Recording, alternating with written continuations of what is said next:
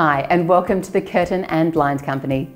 In this short video, you'll learn how to correctly measure for new curtains. Correct measuring is the key to a hassle-free installation, so it's worth getting it right. If you have any questions or concerns with your measurements, don't hesitate to get in touch with us at the Curtain and Blind Company.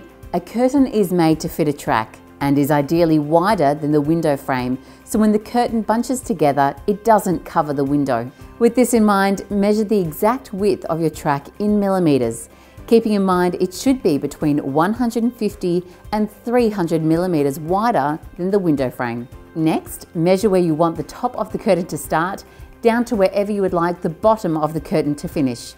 Remember, the track should sit at least 150 millimetres above the window frame. You might want to place the curtain track under a cornice or fit it to an architrave. Every situation is different. And that's it. Head to the Curtain and Blind Company and customise your measurements for an instant price. Then order. You'll be enjoying new, beautiful curtains in no time. It really is that easy at the Curtain and Blind Company.